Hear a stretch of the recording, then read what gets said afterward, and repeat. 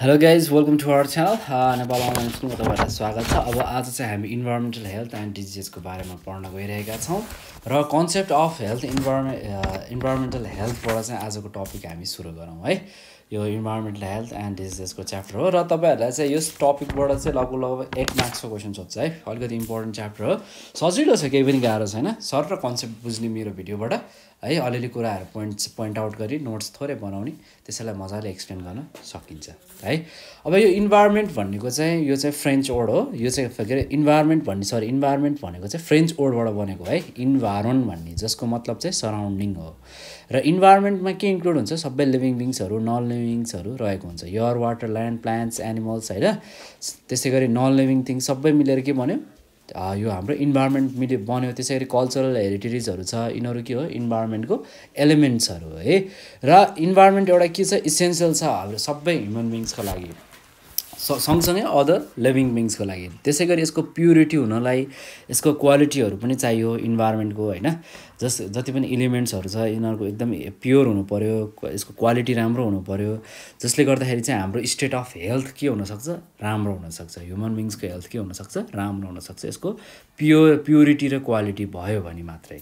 र यो केसँग रिलेटेड भयो? हाम्रो यो इन्भाइरोमेन्टल हेल्थ चाहिँ हाम्रो केसँग रिलेटेड भयो? प्युरिटी र क्वालिटीसँग चाहिँ यो स्टेट रिलेटेड भयो। र अर्को वर्डमा भन्नु पर्दाखेरि state of purity of air, water र सोइल भनेको एउटा एप्रोप्रिएट लेभल अफ साउन्ड, त्यो पनि एउटा चाहिन्छ है। इन्भाइरोमेन्टल हेल्थ भनेको के रहेछ? प्युरिटी अफ हावाको शुद्धता, पानीको शुद्धता, माटोको शुद्धता, साउन्डको एउटा लेभलमा शुद्धता भनी चाहिँ त्यसलाई हामी चाहिँ इन्भाइरोमेन्टल हेल्थ भनेर पनि भन्न सक्छौँ। धेरै एउटा इफोर्ट्सहरु चाहिँ भइरहेको छ है क्वालिटी अफ इन्भाइरोमेन्ट हुनको लागि। र युएनले पनि धेरै इन्टरनेसनल इन्भाइरोमेन्ट डे जुन 7 मा मनाइरहेको छ वर्ल्ड वाइड हैन। सिन्स 1972 देखि यो अवेरनेस चाहिँ आएको हो towards the promotions of environmental हेल्थको लागि। त्यसैगरी नेपालले पनि के गरिरहेको छ? फर्मुलेट्स गरिरहेको छ, इम्प्लिमेन्ट गरिरहेको छ environment protection act in 2053 BS मा। विक्रम सम्वत 2053 सालदेखि नेपालले पनि यो एक्ट चाहिँ एस्टाब्लिश गरिरहेको छ, योलाई फलो गरिरहेको छ। त्यसैले अर्को इन्भाइरोमेन्टल प्रोटेक्सन रुल्स भन्ने छ।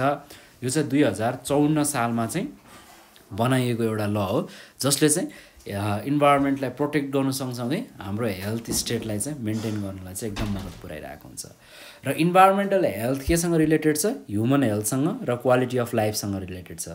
र भेरियस फिजिकल र बायोलोजिकल सोशल एस्पेक्ट्सहरूले के एफेक्ट गर्छ भन्दाखेरि इन्भाइरोमेन्टलाई असर पुर्याइरहेको हुन्छ हैन। फिजिकल एस्पेक्टले, बायोलोजिकल एस्पेक्टले, सोशल एस्पेक्टले त्यसलाई के गरिरहेछ? इन्भाइरोमेन्टलाई एफेक्ट गरिरहेछ। देयरफोर यो के हुनु पर्यो? It focus on the control of those factors in the इन्भाइरोमेन्ट्स है। त्यसले के गर्छ? एडभर्सली एफेक्ट गर्छ ह्युमन हेल्थलाई। बिसाइड्स यसले के गर्छ? इम्फसाइज गर्छ प्युरिटी अफ एयरलाई, वाटरलाई, ल्यान्डलाई र प्रपर लेभल अफ साउन्डलाई है। यो प्रोसेसले के हुन्छ भन्दाखेरि this process makes the human लाइफको हेल्दी एन्ड क्वालिटेटिभ। र यसलाई मेन्टेन गर्नको लागि in order to maintain environmental health, sanitation of the surrounding environment पनि एकदमै नेसेसरी छ। र यसले के प्रमोट्स गर्छ भन्दाखेरि sustainable use of environmental एलिमेन्ट्सहरु maintain गर्नलाई, तिनीहरुको स्टेटस हेल्दी बनाउनको लागि चाहिँ मद्दत पुर्याउँछ है। र इन्भाइरोमेन्टल हेल्थ चाहिँ किन इम्पोर्टेन्ट छ भन्ने कुराहरु चाहिँ म तपाईहरुलाई यसको इम्पोर्टेन्सको बारेमा थोरै कुरा गर्छु। फर्स्टमा भनेको यसले वेस्ट सोलिड जति पनि वेस्ट प्रपरलाई चाहिँ प्रपरली म्यानेज गर्नको लागि के गर्छ? इन्स्पायर गर्छ। र यसले हामीलाई के गर्छ भन्दाखेरि अवेर पनि गराउँछ। It makes us aware of the जस्तै कि causes and prevention of disease, रोग लाग्ने हैन, अलिकति रोग यस्तो कारणले लाग्न सक्छ, उस्तो कारणले लाग्न सक्छ भनेर हामी कन्सियस भयो भने के हुन्छ? यसले हामीलाई रोग नलाग्न दिन पनि सक्छ है, त्यहाँबाट पनि बचाउँछ। त्यसैगरी हाम्रो पर्सनल हाइजिन्सहरु मेन्टेन गर्न पनि यसले धेरै इम्पोर्टेन्ट रोल प्ले गरिरहेको हुन्छ इन्भाइरोमेन्टल स्यानिटेसनले। सँगसँगै यसले के पनि मेन्टेन गर्छ भन्दाखेरि क्वालिटी अफ इन्भाइरोमेन्ट पनि मेन्टेन गरिरहेको हुन्छ। यो पनि अर्को इम्पोर्टेन्स हो इन्भाइरोमेन्टल हेल्थको है। इम्पोर्टेन्स है यो कुरा। त्यसैगरी ह्युमन लाइफ के हुन्छ? हेल्दी बनाउन यसले मद्दत गर्ने भयो। यसले इन्भाइरोमेन्टल हेल्थ एजुकेसनले है ह्युमन लाइफ के बनाउने भयो? हेल्दी बनाउने भयो। यसले के पनि बनाउने भयो भन्दाखेरि लाइफ अफ लिभिङ बिङ्सको के बनाउने भयो? क्वालिटेटिभ बनाउने भयो है। र अहिलेसम्म हामीले यत्रो भिडियोमा के कुरा आइरहेको छ? क्वालिटी अफ लाइफको धेरै कुरा पढ्दै आयो नि हो। इन्भाइरोमेन्टल हेल्थ यति राम्रो भएन भने के नहुने रहेछ? क्वालिटी अफ लाइफ नहुने रहेछ ओके यो सबै कुराहरू छ यसैगरी यसले क्वालिटी अफ इन्भाइरोमेन्ट पनि मेन्टेन गर्छ त्यसैगरी इन्भाइरोमेन्ट फ्रेन्डली हुन खोजे वातावरणसँग एकदमै फ्रेन्डली हुने एउटा कन्सेप्ट पनि यसले चाहिँ डेभलप गरिरहेको हुन्छ है अब environmental sanitation in our homes and schools कुन वेमा लैजानुपर्छ भन्ने कुराहरू गर्नुपर्दाखेरि हामीले वेस्ट म्यानेजमेन्टलाई के गर्नुपर्ने रहेछ प्रपरली डिस्पोज गर्नुपर्ने रहेछ गार्डनहरू मेन्टेन गर्नुपर्ने रहेछ एडुकेटेड प्लान्टेसन गर्नुपर्ने रहेछ फ्लावर फ्रुट्स होइन अरू रुखहरू लगाउनु पर्ने रहेछ एउटा एरियामा के बनाउनु पर्ने रहेछ हामीले पार्कहरू क्रिएट गर्नुपर्ने रहेछ होइन पार्कहरू बनाउनुपर्छ सराउन्डिङ इन्भाइरोमेन्ट चाहिँ कस्तो हुनुपर्छ एकदमै निट क्लिन सफा हुनु पर्यो हैन हामीले डिस्करेज गर्नु पर्यो जति पनि ओपन डिफेक्सन हुन्छ नि जता भाइ फोहोर गर्ने यताउतिलाई चाहिँ अलिकति सम्झाउने ओर्नी गराउनु पर्यो हैन टोयलेटहरू युज गर्नु पर्यो ह्युमन एक्सक्रिसन स्पेसलीको कुरा गर्नु पर्दाखेरि नेपालीहरू त लास्टै नेपालीहरू त अलिक छाडै छन् यार जहाँ मन लाग्यो त्यहीँ दिसा पिसाब गरिदिन्छन् यार है त्यसैगरी पब्लिक अवेरनेस पनि ल्याउनु पर्यो एगेन्स्ट द इस्टाब्लिसमेन्ट अफ फ्याक्ट्रिजको कुराहरू अब स्कुलको नजिक बनाउनु भएन हैन मानव बस्तीको छेउछाउ ह्युमन सेटलमेन्टको अगाडि फ्याक्ट्रिजहरूलाई ल्याउनु भएन यो कुराहरू चाहिँ हामीले एकदमै ध्यान पुर्याउनुपर्छ है ओके गाइज अब चाहिँ हामी थोरै इन्भाइरोमेन्टल पोल्युसन र यसको म्यानेजमेन्टको बारेमा थोरै डिस्कस गरौँ इन्भाइरोमेन्टल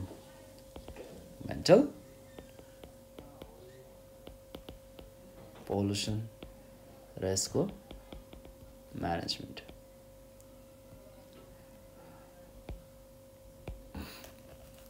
हामीले डिस्कस गरे जसँगै इन्भाइरोमेन्टल हेल्थ एउटा के हो स्टेट कस्तो खालको स्टेट रहेछ एयरको प्युरिटी वाटरको प्युरिटी ल्यान्डको प्युरिटी हैन एज वेल एज द साउन्डको लेभलमा पनि एप्रोप्रिएट लेभलमा प्युरिटी हुनुपर्ने रहेछ अब इन्भाइरोमेन्टल पोल्युसन भनेको चाहिँ कस्तो अरे अब यस्तो खालको प्युरिटीहरू ल्याक हुन्छ छैन भने त्यसलाई चाहिँ हामी इन्भाइरोमेन्टल पोल्युसन अथवा इन्भाइरोमेन्टल डिग्रेडेसन भनेर भन्दछौँ है जस्तै कि के अरे एयरको हावा पानी ल्यान्ड अथवा सोयल भनौँ त्यसै गरी साउन्ड त्यो एप्रोप्रिएट लेभलमा भएन भने त्यसलाई हामी इन्भाइरोमेन्टल डिग्रेडेसन भनेर भन्दछौँ एकदम इम्पोर्टेन्ट कुरा है र natural as well as man made sources cause environmental pollution र नेचरले सँगसँगै म्यान मेड सोर्सहरू नै इन्भाइरोमेन्टल पोल्युसन हुनुको मुख्य कारण हो र देयर आर नेचुरल सोर्स जस्तै कि नेचुरल सोर्सले कसरी हुनसक्छ भन्ने कुरा तपाईँहरूलाई जिज्ञासा आउन सक्छ नेचुरल सोर्स भनेको चाहिँ जस्तै कि भोल्क्यानो आउनु होइन जसलाई के भन्छौँ हामी भोल्क्यानो आउनुलाई नेपालीमा होइन भन्छौँ हामी त्यसै गरी अर्थको भुइँचालो आउनु फ्लड ल्यान्डस्लाइड हुनु ओजन लेयरको डिप्लेसन हुनु यिनीहरू के हो ओजन लेयरहरूको ग्रिन हाउस इफेक्ट आउनु क्लाइमेट चेन्ज आउनु एसिड रेन हुनु स्टर्म हावाहुरीले विनाशकारी हावाहुरी लाग्नु होइन भूमरीहरूको टाइपको हावाहरू आउँछ नि त्यस्तो भन्न खोजेको हो यो सबै के भयो नेचुरल सोर्सेस भयो त्यसै गरी कुनैले चाहिँ हामीलाई डाइरेक्टली अथवा इन्डाइरेक्टली पनि असर पुर्याइरहेको हुन्छ र heavy deforestation डेजर्टिफिकेसन हिन्डर्स natural processing of gases and controlling dust particles र यसले के इन्क्रिज गर्छ कार्बन डाइअक्साइडको लेभल इन्क्रिज गर्छ सल्फर डाइअक्साइडको लेभल बढाउँछ क्लोरोफ्लोरोकार्बनको लेभल बढाउँछ होइन यसले के गर्छ ओजन लेयरको डिप्लेसन गर्छ ग्रिन हाउसमा इफेक्ट ल्याउँछ ग्लोबल वार्मिङ जस्तो समस्याहरू ल्याउँछ क्लाइमेट चेन्ज हुन्छ एसिड रेनको समस्या आउँछ है यो एक्टिभिटिजले के हुन्छ एफेक्ट गर्छ हाम्रो natural sides of air water and land similarly there are other human indeed source अब धेरै जस्तो चाहिँ ह्युमन इन्डिड सोर्स पनि छ जस्तै कि डिफोरेस्टेसन एउटा हो है र त्यसै गरी with the increase of population growth त्यो अर्को समस्या हो द ह्युमन एक्टिभिटिज लाइक जस्तै कि माइन्स खानीहरू खोल्ने होइन त्यस्तो कति ठाउँमा खानीहरू खोलिदिएर हामीले बिजोग देख्छौँ न सिटी एरियातिर काहीँ बालुवा खानी हुन्छ होइन काहीँ तपाईँको के हुन्छ सिमेन्ट फ्याक्ट्रीको लागि चाहिने र मेटेरियल्सहरूको खानी हुन्छ कप्पर खानीहरू हुन्छ तामा खानी होइन सुन खानी होइन जस्तै गरी यो मार्बलको होइन त्यस्तो खानीहरूले पनि असर पुर्याइरहेको हुन्छ माइन्स एउटा सबैभन्दा ठुलो इस्यु हो इन्डस्ट्रियलाइजेसन होइन अनम्यानेज इन्डस्ट्रियलाइजेसन अर्को ठुलो समस्या हो जति पनि साइन्टिफिक न्युक्लियर र एटोमिक टेस्टहरू हुन्छ होइन त्यसमा हामीले एयरमा ठुलो समस्या आएको छ भनेर नि हामीले डिस्कस गरिसकेका छौँ। त्यस्तो कुराहरू वारहरू हुन्छ, एक्सप्लोजन बमबार्डिङहरू हुन्छ हैन, बमहरू पड्काइदिने, अलिकति अव्यवस्थित तरिकाले सहरीकरणहरू गर्ने हैन। जस्तै कि तपाईहरुले काठमाडौँ जस्तो भ्यालीहरूमा देख्न सक्नुहुन्छ, म्यानेज छैन नि त, घर गज्याङ गज्याङ गज्याङ हैट हैट त्यस्तो घर देखिन्छ यार। त्यसैगरी कन्स्ट्रक्सनल वर्कको कुराहरूले गर्दाखेरि वेस्ट मेटेरियल्सहरू प्रोड्युस हुन्छ घरबाट, हस्पिटलबाट, भेहिकल्सहरूबाट हैन। यस्तो इमिसनहरू के भइरहेछ, बढिरहेको छ र यो एक्टिभिटिजले के गर्छ भन्दाखेरि पोल्युसन कज गर्छ क्या है। र कन्सिक्वेन्टली इन्फ्लक्चुएसन in the level of glass in our atmosphere, यसले के कज गर्छ, एयर पोल्युसनहरू ल्याउँछ हैन। केमिकलहरू मिक्स हुनाले के हुन्छ, टक्सिसिटी हुन्छ सोइलको हैन, पोल्युसन हुन्छ वाटरमा। त्यसै गरी हेल्दी हुनको लागि नेसेसरी हुनु पर्यो, नलेज डेभलप हुनु पर्यो, स्किलहरू डेभलप हुनु पर्यो हैन। इन्भाइरोमेन्टल पोल्युसनको यसको इफेक्ट्सहरू, कन्ट्रोलिङ मेजरहरू के छ त्यो थाहा पाउनु पर्यो। र त्यही बारेमा चाहिँ हामी आज डिस्कस गर्नेछौँ, इन्भाइरोमेन्टल पोल्युसन र यसको म्यानेजमेन्टको बारेमा। फर्स्टमा कुरा गरौँ अब टाइप्समा जाउँ। टाइप्स अफ इन्भाइरोमेन्टल पोल्युसन, के खालको इन्भाइरोमेन्टल पोल्युसन हुन्छ भनेर। धेरै सजिलो च्याप्टर छ यो, एकदमै इजी छ, तपाईँहरूले पढ्दै बुझ्दै आइसक्नु भएको कुराहरू हो। टाइप्स अफ इन्भाइरोमेन्टल पोल्युसन भन्ने टपिक रह्यो। फर्स्ट भनेको पोल्युसन भनेको एउटा हावा पोल्युसन। अब जति पनि अब कुरा इम्पोर्टेन्ट कुराहरू हो हैन इन्भाइरोमेन्टमा भन्ने होइन, जति पनि एयर वाटर ल्यान्ड नोइजको कुरा आएको थियो नि, यही नै हो। प्युरिटी त्यसमा प्युरिटी नहुने बित्तिकै के हो, यहाँ पोल्युसन भयो। त्यसै गरी एयर पोल्युसन, वाटर पोल्युसन हैन। त्यसै गरी यो ह्यान्डराइटिङ अलिक फोर्स है, माइन्ड नगरिदिनुहोस्। त्यसै गरी ल्यान्ड पोल्युसन। अब अर्को के भयो भन्दाखेरि नोइज पोल्युसन। यो सबै के रहेछ, पोल्युसन रहेछ इन्भाइरोमेन्टको। अब एयर पोल्युसन भनेको के हो, अब एयर पोल्युसन भनेको हाम्रो एटमोस्फियरमा चाहिँ धेरैवटा ग्यास कम्पोज्ड भएर मिलेर बनेको छ, nitrogen, oxygen, carbon dioxide, argon, यस्तो धेरै कुराहरू है। यस्तो नेचुरल स्ट्याटसले मा चाहिँ डिग्रेड हुनु, यिनीहरूको क्वालिटीमा डिग्रेड हुनु, किन भन्दाखेरि त्यसमा मिक्स हुन्छ एक्सटर्नल पोल्युटेन्ट्सहरू, जस्तै कि धुवाँहरू हैन। एक्सेसिभ मिक्स हुनाले के हुन्छ, एयर पोल्युसन चाहिँ एक्सेसिभली र अनडिजायरल अथवा अनकन्ट्रोल वेमा चाहिँ भइरहेको हुन्छ है। त्यसै गरी air pollution is the excessive and undesirable concentration of foreign matters pollution in air which adversely affects the well-being of living beings भनेको के हो, एयर वेल पोल्युसन भयो। वेल बिङ्स भनेको के हो, वेल बिङ हुन सकेनौँ लिभिङ बिङ्सलाई चाहिँ, लिभिङ बिङ्स एउटा जुन स्टेटमा हुनुपर्ने हो त्यो स्टेटमा नआएर उसको स्टेटस कन्डिसन बिग्रिन्छ भने त्यसलाई हामी एयर पोल्युसन भन्छौँ।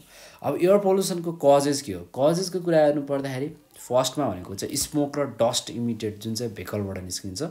त्यस्तै गरी स्मोक, डस्ट र ग्यासेस, जस्तै कि ग्यासेस भनेको कार्बन डाइअक्साइड, कार्बन मोनोअक्साइड हैन, कार्बन मोनोअक्साइड, सल्फर डाइअक्साइड है। यिनीहरू केबाट इमिट हुन्छ, इन्डस्ट्रीबाट। त्यसले के गर्ने भयो, एयर पोल्युसन गर्ने भयो। स्मोक चाहिँ किचनबाट पनि आउँछ हैन, जस्तै कि एग्रिकल्चर रेसिड्युहरूलाई जलाउँदाखेरि पनि आउँछ, जस्तै कि पराल, झारपातहरू हैन। त्यसै गरी आगजनी हुँदा काउको डङहरूबाट पनि एयर पोल्युसन हुन्छ है, किनभने यस्तो चाहिँ फ्युल हो। रुरल एरियामा के छ, यो एउटा फ्युलको रूपमा प्रयोग गरिन्छ है। जस्तै कि तपाईँहरूले गुइठा भन्ने सुन्नु भएको छ होला नि है। गुइठा भनेको काउ डङबाट चाहिँ बनाइन्छ, त्यो सुकाएर है, त्यसलाई एउटा टाइपको स्पेसल टाइपको राउन्ड सेपमा चाहिँ हातले प्लाट पड्काएर बनाउने चाहिँ चलन रहेछ हाम्रो रुरल एरियातिर है। र तपाईँहरूको घरतिर पनि प्र्याक्टिस हुनसक्छ। यसले के गर्छ, एयर पोल्युसनहरू कज गर्छ। ब्याड स्मेल हैन, माइक्रो अर्गानिजम आउँछ डम्पिङ साइट्सहरूबाट, यसले नि एयर पोल्युसन आउने भयो। भोल्क्यानो, फरेस्ट फायरहरू, यो सबै के हो, एयर पोल्युसनको कज हो। यसको इफेक्ट के हो भन्दाखेरि यो जति पनि हार्मफुल ग्यासेस इमिट भएको छ, जति पनि सिमेन्ट फ्याक्ट्रिजहरूबाट, मार्बल फ्याक्ट्री हैन, इटा कारखानाहरूले हाम्रो एटमोस्फियरलाई के गर्ने रहेछ, यसले पोल्युट गर्ने रहेछ। यसको असर के हुने रहेछ, हाम्रो एटमोस्फियरलाई यसले इफेक्ट गर्ने हो। त्यसै गरी जब हामीले पोल्युटेड एयर इनहेल गर्छौँ नि हैन, हाम्रो जति पनि मस्कुलर फङ्सनहरूमा के हुन्छ भन्दाखेरि किडनीमा प्रब्लम आउँछ, मसल्सहरूमा समस्या आउँछ हैन, मस्कुलर फङ्सनमा समस्या आउँछ। त्यसै गरी एनेमिया भन्दो रहेछ हैन, एबोर्टियन हैन, यस्तोमा के हुन्छ, यसले त्यस्तो खालको समस्यामा चाहिँ असर पुर्याउने भयो। हामीले सास तान्दाखेरि है। वर्किङ इन पोल्युटेड एयरले के गर्छ भन्दाखेरि साइकोलोजिकल डिसअर्डरहरू पनि ल्याउँछ, त्यसको इफेक्ट हो। Some in kitchen due to the lack of proper ventilation cause infection of respiratory ट्र्याक्ट as well as I diseases to rural people. जति पनि रुरल एरियामा छ राम्रो भेन्टिलेसनको समस्या के अरे हाम्रो घरहरूमा नहुनाले पुरानो घरहरूमा हैन व्यवस्थित भेन्टिलेसनहरू बनाउन नसक्नाले के हुँदो रहेछ रे भन्दाखेरि चाहिँ त्यस्तोमा पनि समस्या आउने रहेछ। के समस्या आउँदो रहेछ? आगो बाल्दाखेरि आँखामा समस्या आउने, श्वास प्रश्वासमा समस्या आउने हुँदो रहेछ। त्यसैगरी अर्को धेरै इस्युहरू छ, यसको इफेक्ट्सहरू धेरै छ। कार्बन मोनोक्साइड्सले चाहिँ हाम्रो धेरै रोगहरूलाई निम्त्याउँछ हैन। त्यसैगरी युभी रेजको कुरा आउँछ हैन। युभी रेजहरू आउनाले हाम्रो स्किनमा असर पार्छ। ओजन लेयर डिक्लेसनको कुराहरू आउँछ। यो सबै कजेस के हो? एयर पोल्युसनको कजेसहरू भयो। ओके, अब यसको हामी प्रिभेन्सनको कुरा गरौँ। प्रिभेन्टिभ मेजरको कुरा गरौँ है। प्रिभेन्टिभ मेजरको कुरा गर्नु पर्दाखेरि चाहिँ सोलिड वेस्टलाई हामीले के गर्नु पर्यो? र्यान्डमली डिस्पोज गर्नु पर्यो है। र्यान्डमली डिस्पोज गर्नु भएन ओपन प्लेसेसहरूमा। सोलिड वेस्टलाई चाहिँ प्रपरली हामीले म्यानेज गर्नु पर्यो, त्यसलाई कलेक्ट गरेर। डाइरेक्ट मिक्सिङ अफ स्मोक अथवा डस्ट पार्टिकल्सहरू जति पनि छ नि स्टोन क्रसर सिमेन्ट फ्याक्ट्रिजहरूबाट आउँछ, त्यसमा चाहिँ यो चाहिँ कस्तो खालको भने त्यस्तोमा फिल्टरहरू युज गर्न मिल्छ, जस्तै कि इलेक्ट्रोस्ट्याटिक प्रिसिप्टर्सहरू भेटिन्छ। त्यस्तो युज गरेर हामीले त्यसलाई घटाउन सक्छौँ। त्यो प्रविधिहरू हामीले युज गर्नु पर्यो। अल्टरनेटिभ इनर्जी सोर्सहरू युज गर्नु पर्यो है। पब्लिक अवेरनेस प्रोग्रामहरू ल्याउनु पर्यो। ट्री प्लान्टेसन गर्नु पर्यो। इलेक्ट्रिक भेहिकललाई प्रायोरिटाइज गर्नु पर्यो पेट्रोलियम भन्दा पनि। इन्डस्ट्रियल एरियालाई चाहिँ ह्युमन सेटलमेन्ट स्कुल एरियाभन्दा टाढा राख्नु पर्यो है। यो नै सबैभन्दा राम्रो कुराहरू हो। ओके, वाटर पोल्युसनको कुरा गरौँ। वाटर पोल्युसनको कुरा गर्नु पर्दाखेरि यो के हो? एउटा इसेन्सियल फ्याक्टर्स हो हैन। जस्तै कि एयर जस्तै त्यति नै इम्पोर्टेन्ट छ। River, sports, spring, lakes, pounds यिनीहरू के हो? वाटरको सोर्सहरू हो। र नेचुरल्ली वाटर एउटा कलरलेस छ र अर्डरलेस छ। जब वाटर पोल्युटेड हुन्छ यो चाहिँ कालो हुन थाल्छ, धमिलो हुन थाल्छ हैन, डढेको जस्तो हुन थाल्छ। माइक्रो अर्गानिजमले भरिन्छ, हार्मफुल केमिकल्सहरू हुन्छ। वाटर पोल्युसन भनेको एउटा फिजिकल र केमिकल चेन्ज हुनु हो वाटरमा, यसको ओरिजिनल नेचुरल क्वान्टिटी भन्दा है। किन भन्दाखेरि त्यसमा मिक्स भएको हुन्छ हार्मफुल पोल्युटेन्ट्सहरू है। र सच पोल्युसन चाहिँ वाटर चाहिँ कस्तो हुन्छ? अनयुजुअल, प्रयोग गर्न नमिल्ने हुन्छ है। यसको कजेसहरू के हो भन्दाखेरि वाटर सप्लाई र ड्रेनेजेस सिस्टम चाहिँ राखिदिएको place side by side in the urban area. Leakage of Suez pipe may cause the pollution of drinking water supply भनेर भनेको छ हैन। पाइपलाइनहरू फुट्नाले पनि वाटर त्यो ढलहरू कहिलेकाहीँ फुट्छ, पाइपहरू फुट्छ कतै, अनि त्यसले पनि के आउँछ? वाटर पोल्युसन निम्ति आउँछ। वाटर रिसोर्सेस आर पोल्युटेड कसरी हुन्छ भन्दाखेरि due to the sanitation activities. जति पनि स्यानिटेसन एक्टिभिटिज जस्तै कि लुगा धोइदिनाले हैन, बच्चाको दिसा पिसाब पखाल्दिनाले हैन, नुहाइदिनाले, अनि गाई वस्तुलाई चाहिँ खोलामै लगेर चपाल्दिनाले, नुहाइदिनाले भनौँ न हैन, त्यस्तोले के हुँदो रहेछ? वाटर रिसोर्सेसहरू पोल्युटेड हुने रहेछ। त्यसै गरी डाइरेक्ट इन्डस्ट्रियल डिस्चार्जहरू जति पनि छ त्यो डाइरेक्ट मिक्स गरिदिने क्या हैन। त्यसलाई अलिकति कुनै एउटा कन्सन्ट्रेसन युज गरेर त्यसलाई अलिकति प्युरिफाई गरेर 1 लेभलमा 2 लेभल 3 लेभलमा जति पनि लेभलमा सकिन्छ त्यसलाई घटाउन, पोल्युसनलाई घटाएर मिसाउनु नमिसाएर एकैचोटि डाइरेक्ट सिधै लगाएर खोला लगाएर हालिदिनाले पनि के हुन्छ? वाटर सोर्सहरू पोल्युटेन्ट भइरहेको छन्। त्यसै गरी लिकेज हुनाले आग्रो केमिकल्सहरू जस्तै कि इन्सेक्टिसाइड्स, पेस्टिसाइड्स अथवा केमिकल फर्टिलाइजर भनौँ न है, एग्रिकल्चरल फिल्ड्समा हालेको हुन्छ। खेतबारीमा त युज गरे हुन्छ नि हैन, मलहरू, युरिया मलहरू, पोटासियम मलहरू, त्यो गेडा मलहरू भन्ने सुन्नुभएको होला। त्यो तपाईँहरूको गार्डनहरूमा पनि युज गरेको हुनसक्छ, खेतबारीमा पनि प्रयोग गरेको हुन्छ। त्यो पनि जब वाटरको सोर्समा मिक्स हुन्छ त्यसले पनि के गर्ने रहेछ? वाटर पोल्युसन कज गराउने रहेछ है। र नेचुरल क्लाइमेटिस जस्तै कि नेचुरल क्लाइमेटिस भनेको प्राकृतिक प्रकोप जस्तै कि विविधता, जस्तै कि flowed, landslide, soil erosion, heavy rain हैन, यस्तोले पनि के गर्छ? वाटरलाई पोल्युट गर्छ। किनभने बेसकन पानी परेको बेला हेर्नु त खोला अझ धमिलो भए देखिन्छ नि है, माटोहरू बगाउँछ गर्छ, यसको समस्या हो। ओके, यसको इफेक्ट्सको कुरा गरौँ अब है।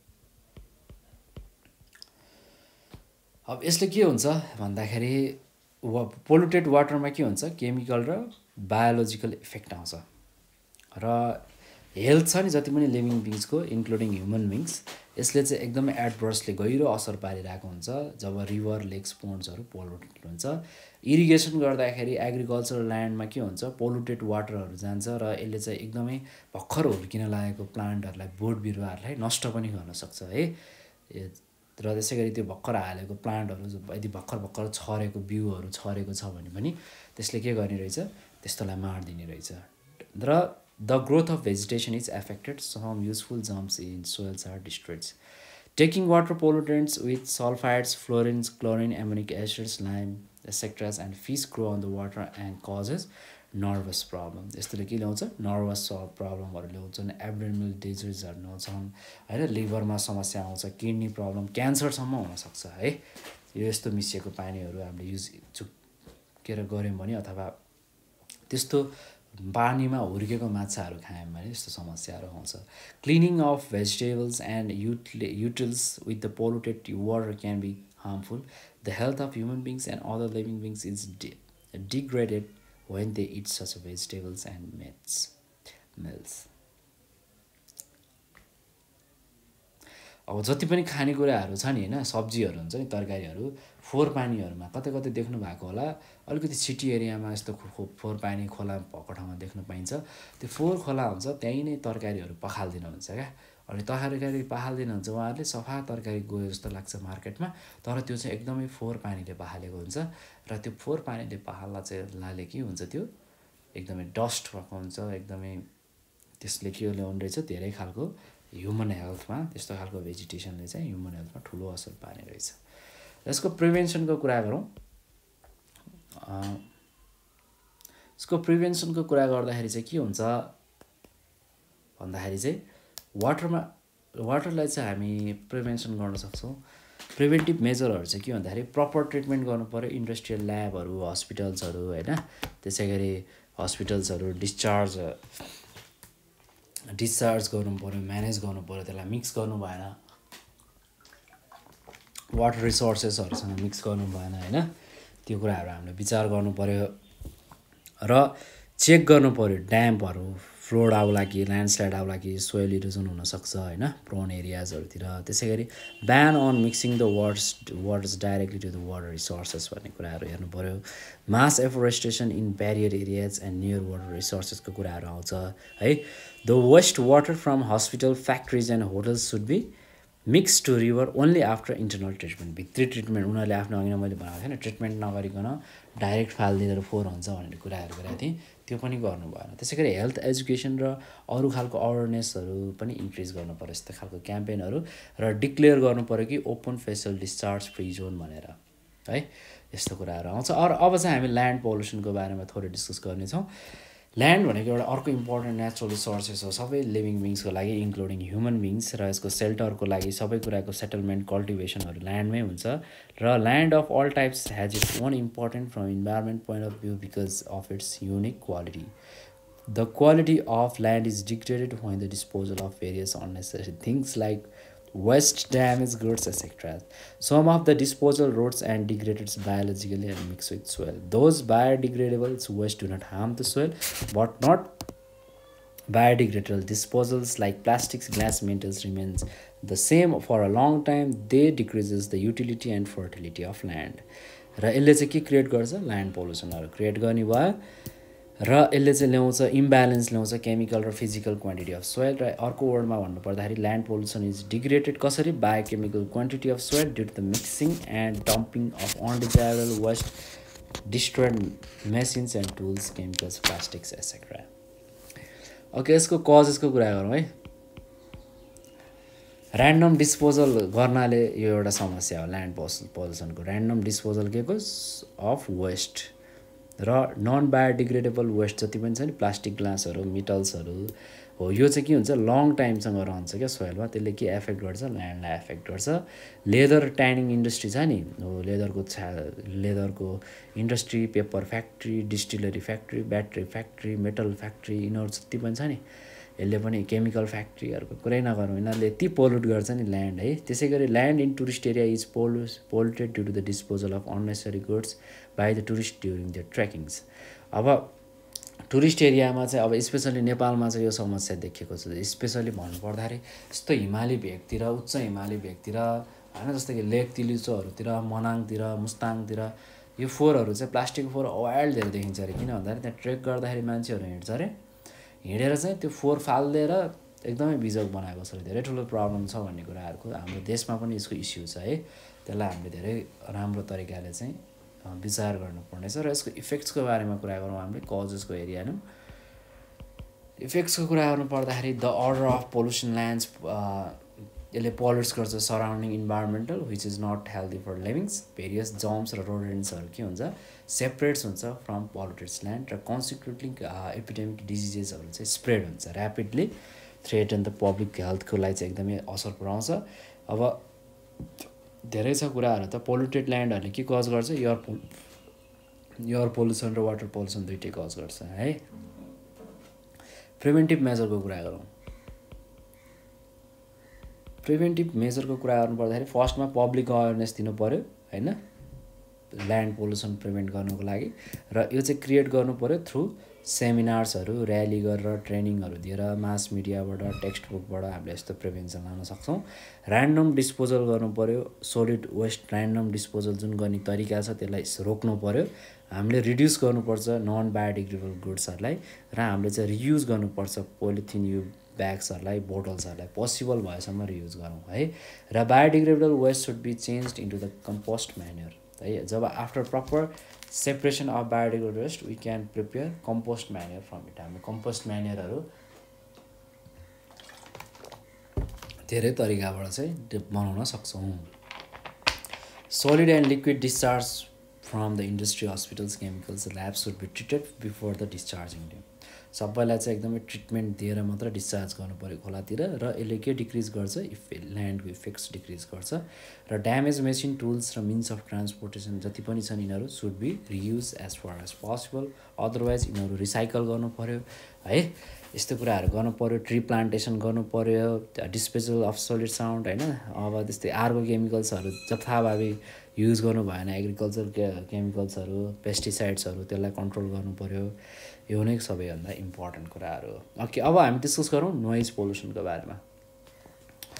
नोइज पोल्युसन भनेको के हो कजेस अफ नोइज पोल्युसन जतिकै नि माइक्स फ्याक्ट्रिज इन्डस्ट्रिजहरू छ यिनीहरू मिन्स अफ के हो ट्रान्सपोर्टहरू हुन् जेट प्लेन। अब अननेसेसरी भोल्युम भनेको साउन्ड है पहिला सुरु त्यो कुरा गरौँ।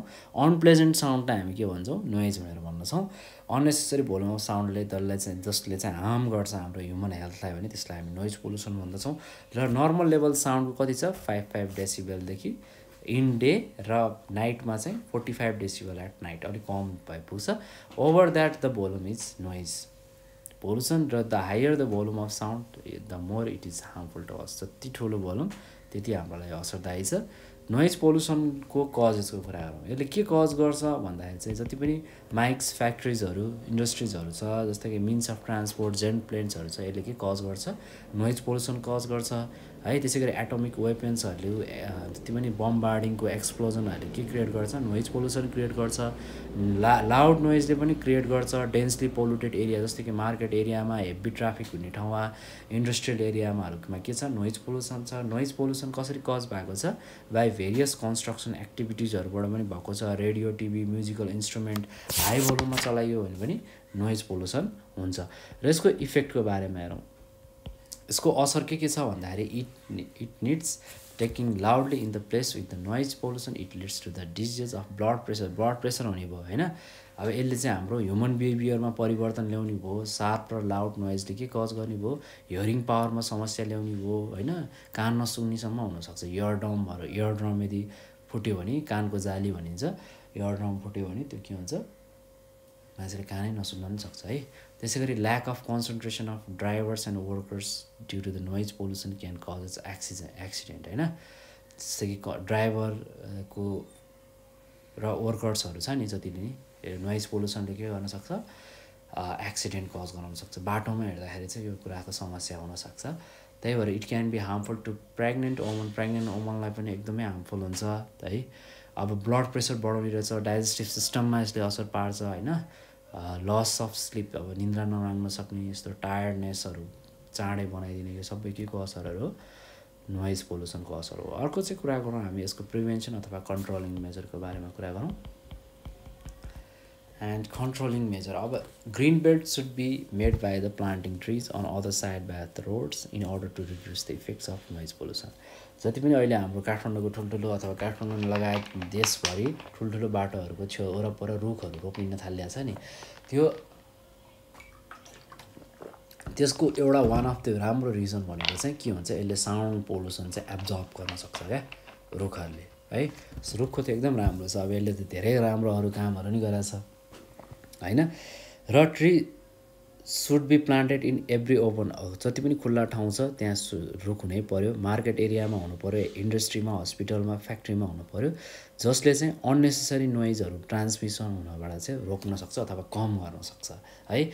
जसै गरी मेसिन विथ साइलेन्सरहरू मेसिन भएको चाहिँ जतिसम्म पोसिबल हुन्छ त्यो युज गर्नु पर्यो र रेगुलर सर्भिसिङहरू चाहिँ गर्नु पर्यो मेसिनको, जसले गर्दाखेरि चाहिँ साउन्ड पोल्युसन चेक गर्दै रेगुलर सर्भिसिङहरू गर्नाले त्यसले साउन्डहरू पोल्युसन धेरै गर्दैन। त्यसै गरी लो पोल्युटिङ डिभाइसेसहरूलाई चाहिँ युज गर्नु पर्यो इन्डस्ट्रीमा, भेहिकल्समा हैन। ऱ्यान्डम हर्निङ चाहिँ त्यो डिक्रिज गर्नु पर्यो। लिगल्ली नै अब अहिले त काठमाडौँ एरियामा त हर्न बजाउन चाहिँ खासै पाइँदैन लिगल्ली हैन। तर कति प्रपोजमा बनाउनु पर्छ, नो हर्न जोनहरू चाहिँ डिक्लेयर गर्नु पर्यो हस्पिटल स्कुलतिर, र त्यो भइ पनि रहेछ। अलिकति ज्ञानको कमीले र अलिकति नेग्लिजेन्सले चाहिँ गर्दाखेरि चाहिँ मान्छेहरूले गर्नु पनि हुन्छ, नगर्ने चाहिँ होइन है। र अब इफोर्टहरू चाहिँ के गर्नुपर्छ पोल्युसन म्यानेजमेन्टको लागि हैन भन्ने कुराहरूको बारेमा चाहिँ थोरै चर्चा गरौँ है। Efforts of pollution management.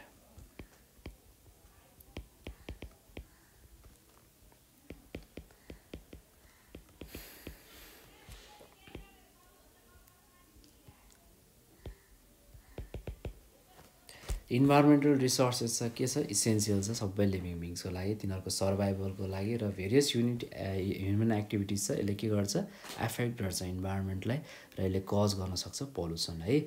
The pollution effects various biological and physical aspects of environment due to the rapid population growth. Environmental resources like land, water, forest, etc. are being excessively used. Human beings is overusing the environmental means and resources in order to fulfill their own needs. Industrial construction work, atomic equipment test, etc. चाहिँ बढिरहेको छ rapidly, र यसले के result गर्छ भन्दाखेरि पोल्युसन्स, landslide र sole एरोजनहरू चाहिँ इन्क्रिज गर्छ हैन, इन्क्रिज गर्छ। र unless such problems are timely checked, complex environmental problem will emerge. Therefore we have to conduct programmes on पोल्युसन्स control in order to conserve the environment है। र प्रोग्राम टु कन्ट्रोल द पोल्युसनलाई चाहिँ हामीले कसरी भन्न सक्छौँ, फर्स्टमा चाहिँ एउटा लिगल प्रोभिजन, अर्को चाहिँ इन्क्रिजिङ अवेरनेस, र अर्को चाहिँ कन्ट्रोल अफ पोल्युटेन्ट्स। अब लिगल प्रोभिजन भन्नाले कस्तो,